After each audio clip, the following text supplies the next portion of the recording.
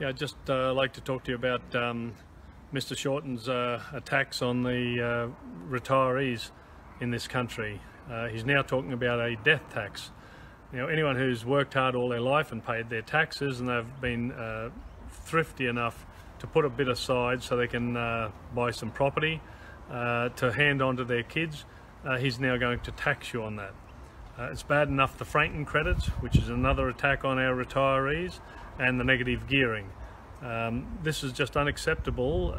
I have a bill in Parliament right now that is at the second reading stage that will get rid of the means testing for retirees.